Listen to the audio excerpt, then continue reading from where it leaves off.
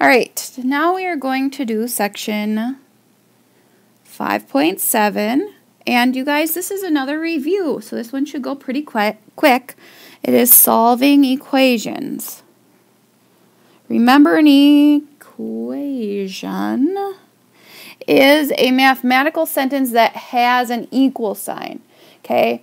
When we say expression, that means no equal sign, but an equation means, yes, it is going to have an equal sign. All right, so the first one we're going to do, let's do a little review in case we forgot how to solve equations.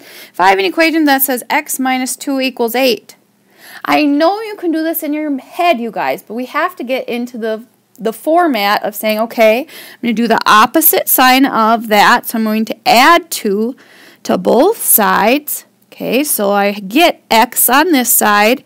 X plus 2 is 10, so x equals 10. Okay, so this is our first review. A second review is x, I don't like these ones. X plus 3 equals 7, so I'm going to subtract 3. So I would get x on this side because 3 minus 3 equals 0. 7 minus 3 equals 4, so x equals 4. Okay, another little thing that I want to say, because I've seen a lot on your homeworks and on your tests, that you still are having a hard time with like -4 plus 2. Okay, you guys, all this is saying is, okay, I have $2, but I owe $4. Okay, so if I have $2 and I pay off my $2 to you, I still owe you $2. Okay, what about 5 minus 8? Okay, so if I have $5, but I owe you $8, and I pay up my $5, I say, I'm sorry, but I still owe you $3. Okay, what about this one? -4 plus 7.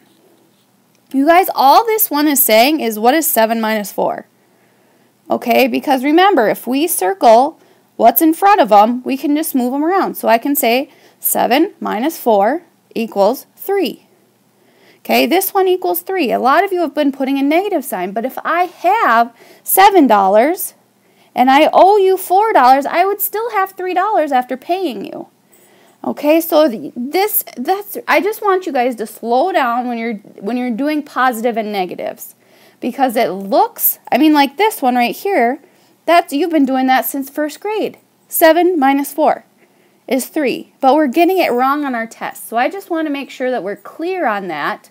Whenever you see a minus, think, okay, that's what I owe. Whenever you see a positive, that's what I have. But what if I owe $7 and I owe $8? Okay, how much money do I owe in all? Well, I owe $15. Okay, that's what I'm doing. I'm adding them. When they're both negative, I'm going to add them together. When they're opposites, I'm going to subtract the bigger number from the smaller number and see if that's positive or negative. All right, there's my little rant on adding positives and negatives. Now let's move on. Okay, the first one we are going to do says x minus 5/6 equals 1/10. Okay, so I have to do my opposite sign, so I'm going to add 5/6 to both sides. Okay, so I'm left with x equals on this side. Now I have to do 1/10 plus 5/6. Okay, I need to get a common denominator. Well, I'm looking at 30. I can do 30.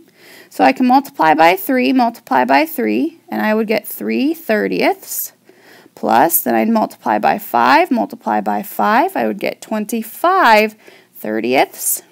Okay, so total I'd get 28/30ths. Now I can reduce that by a lot. I'm going to start with 2 though, so that would go in there 1 14/15ths. Oh, I guess I can't reduce it by a lot, just by 2. So 14/15ths is what my x equals. All right, let's try another one. X plus 5/8 equals 7/8. All right, now I need to do my opposite sign that I have there. So I'm going to subtract 5/8 from both sides. So now I'm going to get x. Oh, sorry, that's not an equal sign because they don't equal each other. So I'm going to get x equals, now I have to do what is 7/8 minus 5/8. Well, 7, they already have a common denominator. Remember, when we are adding and subtracting, we need a common denominator. Okay? Not when we're multiplying, not when we're dividing, just adding and subtracting. Okay, so 7 minus 5 is 2. We keep our denominator the same, 2/8. Now let's reduce. You guys, reducing is so important. I am not going to accept any answers that are not simplified all the way down. Okay, so I can divide by 2, divide by 2. I'd get 1 on the top. 8 divided by 2 is 4. So 1/4 is my answer for this one. All right, number 3. Sorry, I'm sure you hear my dog in the background. M minus a negative 7/10 equals a negative 1 and 1/5. Sorry, not 15ths, 1/5. Okay, remember way back when I said we are subtracting a negative number. They both become positives, and that's really the same as me saying I'm adding them. Because I'm subtracting the opposite, well, that would be the same as adding. So I'm not subtracting or adding a negative, I am adding a positive number when I have two negatives in a row. So really, I can erase these two, and I can say I'm adding 7/10.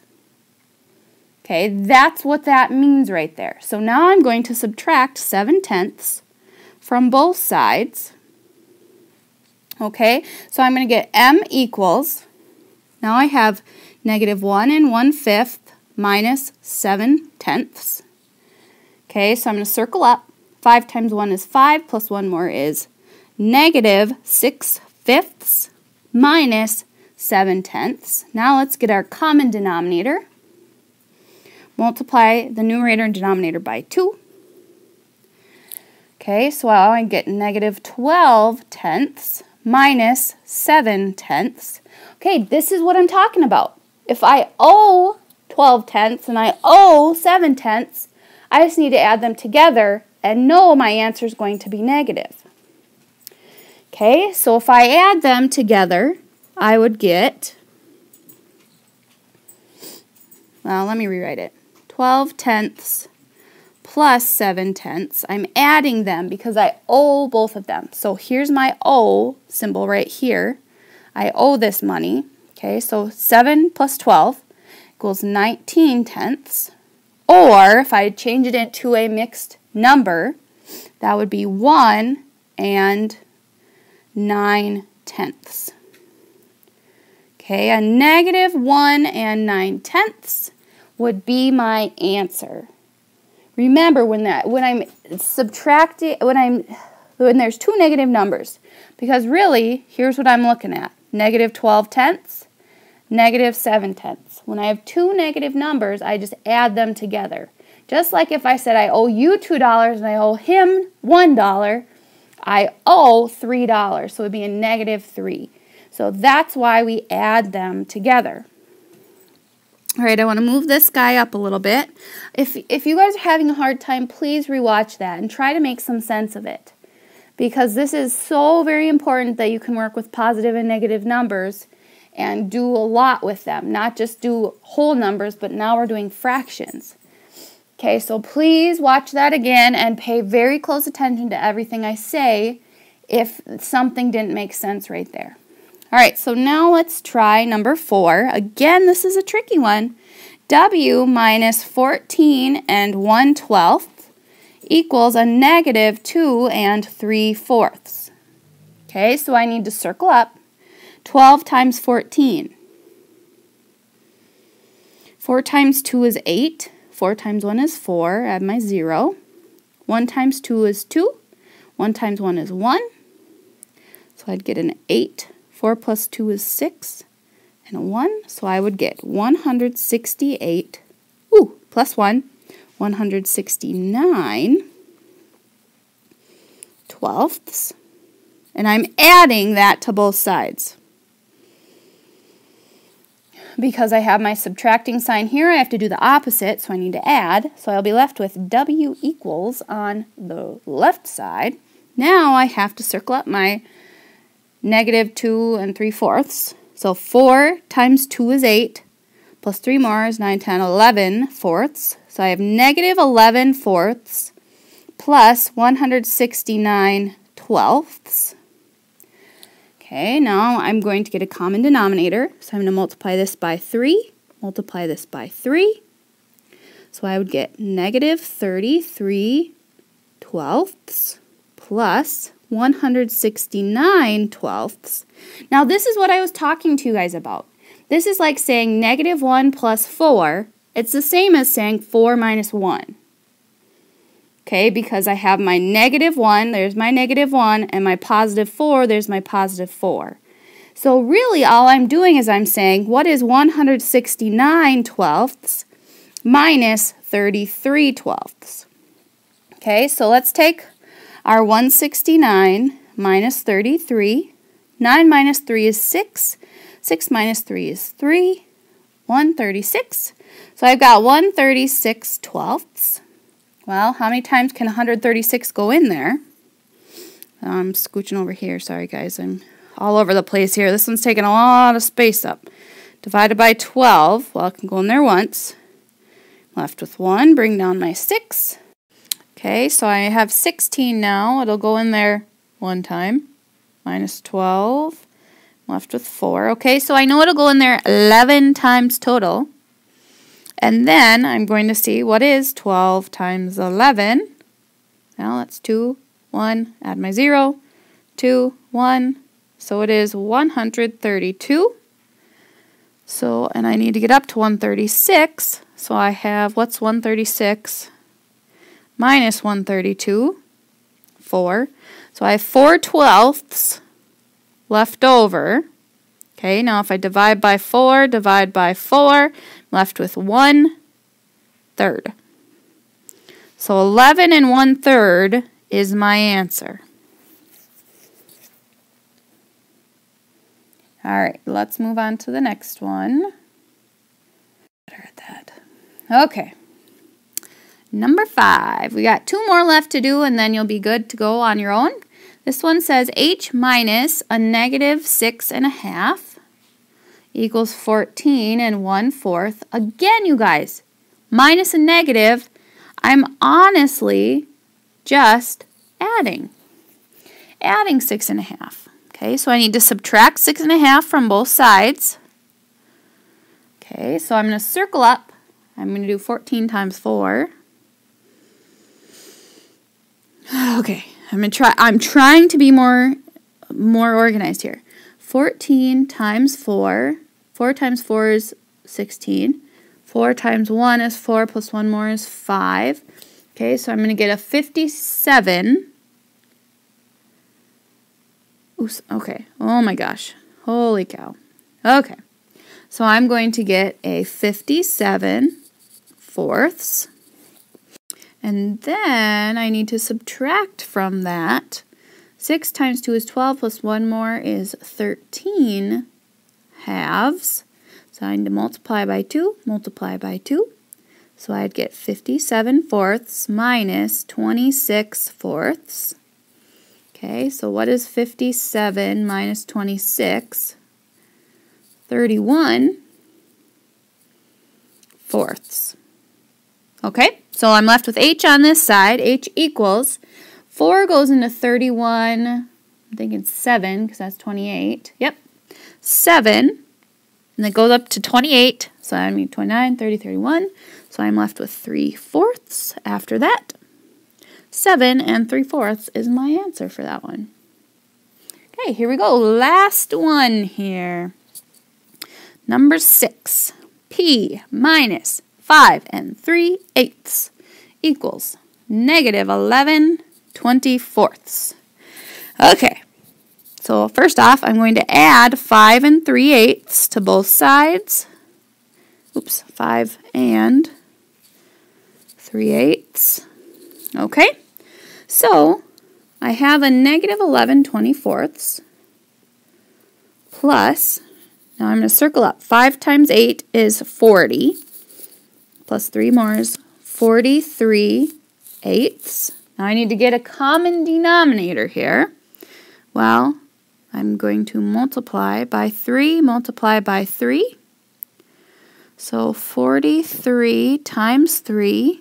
3 times 3 is 9. 3 times 4 is 12.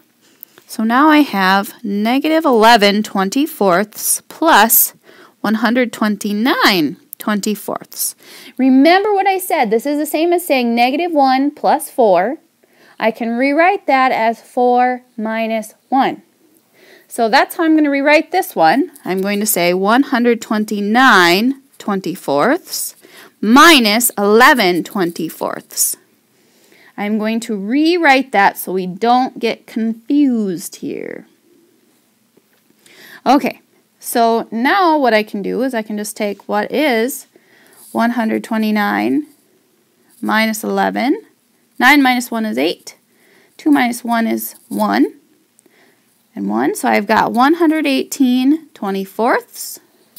Okay, so here's what I'm thinking here. 24 is almost 25, and there are 4 25s in 100. I don't think it's going to go all the way in, so I'm going to say P equals 4. Okay, what is 4 times 24? 896. So 118 minus 96. 8 minus 6 is 2. 0, 11, 9, 10, 11, 22. So I'm left with 22 24ths. Okay, I can divide by 2. I'd get 11 twelfths. So 4 and 11 twelfths is my answer. Okie dokie, that's all that I have for you today. So please, please, please, if there is a question, make sure you come in early and ask it, or come in at lunch and ask it. Please just come in if you have any questions, or talk to me on Edmodo. Thank you for watching.